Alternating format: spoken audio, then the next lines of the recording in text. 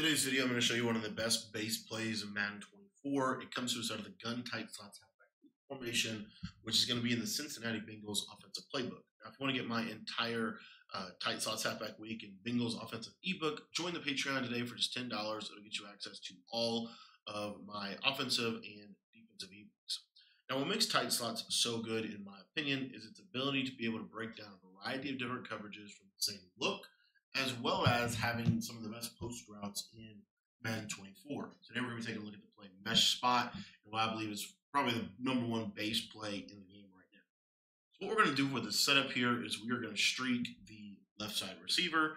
We are going to block the tight end. We're going to Texas route our running back.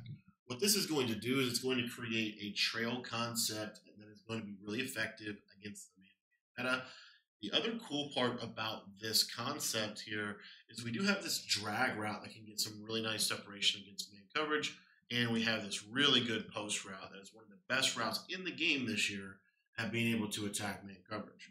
So as you can see right there, the post route to Jerry Rice is going to be kind of the main read on the play. It's the route that we want to hit. It's the route that they're going to have to use her because that specific route is going to be able to get open pretty much regardless of the coverage. Whether it be man or zone coverage, you're going to have this concept be a winner for you. So here in this example, I'm going to show you a cover 2 zone, and then we'll get into the rest of the reads against man. So what you'll see against the cover 2 zone is you're just going to throw it just like that, and that will also be able to get over the top of any kind of zone drop that they're going to put on that side of the field. This is another thing that makes tight slots, I think, a very powerful formation this year, and just a formation in general now that can do a lot. As you can see right there, though, the beauty of the drag is going to be able to get some separation against man-to-man. Now, conceptually, the other thing I want to quickly point out is let's say that we were in a bunch formation here. This is the same concept as utilizing a trail or a Texas route and a zig, or a slant and a zig for that matter. The spacing really does kind of work itself out for you by using stuff like that. So if you were in a bunch set and you have a post route like that, you can kind of create the same concept just by utilizing a zig. Okay, so these concepts do transfer formation to formation.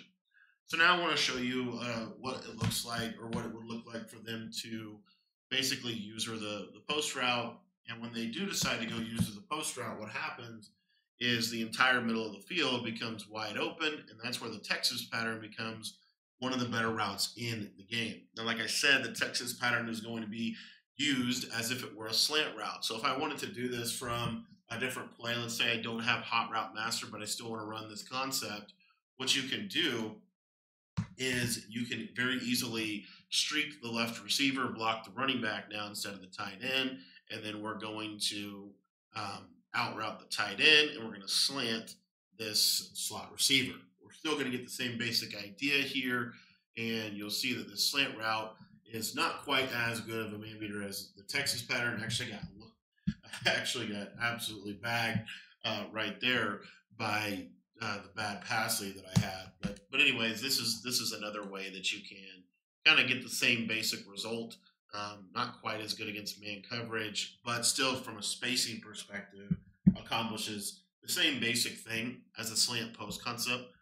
Let's talk about this play in terms of zone coverage now. So the play is really good against zone coverage as well, because again, the spacing is so that it is. And that's why this drag route is really good when paired with the Texas route this year. The drag will get underneath everything. They have to shade underneath to play a drag route. So you're going to have to get the hard flats out. You're going to have to get the shaded down hook curls out. If you don't, we can throw the drag all day long, or they're going to have to use it. So if they use this, then you're going to be able to throw this over the middle. As you can see right there, really effective at being able to attack the defensive coverage. And that's cover 3, cover 4, cover 2. It does not matter really what they do. You're going to have that ability to hit that route. Now, the last read on this play is a little bit of a later read. But what you'll see here is, if you see how that kind of opens up because the shaded down yellow zone is going to jump down to that. That's where this play is not honestly quite as good against zone as a true slant post concept, because the angle route is going to run at an angle that is a little deeper than a slant, and it doesn't do quite as good on the backside of the field. So that's why in a perfect world, you could motion this guy out as well, and you could run a little zig route. This is pretty cool, I think, because you still have all of the man-to-man beating capabilities that you have in the actual concept. But now what you're able to do is, let's say it breaks down against zone coverage, we can wait on the slant and throw this on the sideline just like that. So there's ways that you can obviously tweak the concept slightly to make it more effective against a variety of different coverages. Another little example would be a slant and an in route. What you'll see here is now they're going to run at different depths. So you see the underneath zones are going to take that, and then this can be thrown over the top. Last thing I do want to show with this in terms of its ability to attack zone coverage is if the user chooses to go defend this in a double flat scenario, maybe they're double mabling and they're going to have to user this post route because it's still going to get over the top of every zone of the game. So what you're going to be able to do is now the middle of the field becomes a lot more open. And this Texas pattern really can give them a lot of trouble, and you're going to throw it right in that little pocket.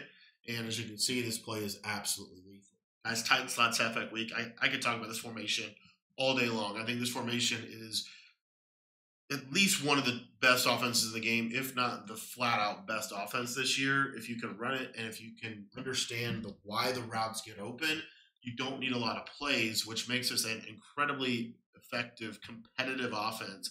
And it's why Henry, when he played Gabagol, said, this was one of the offenses that he actually had to look at and practice for, because he didn't really understand how he was going to be able to stop this offense. If the best defensive player in the world, maybe the best defensive player of all time, is saying that, it means the offense is really effective. So if you guys want to get my version of it, Tight Slots Halfback Week, Offensive ebook, you can join the Patreon. It's only $10 to sign up, and it'll get you access to all of my Madden offensive and defensive ebooks. I want to thank you guys for watching this video. And if you want to join the Patreon, head down to the description and click the link down below.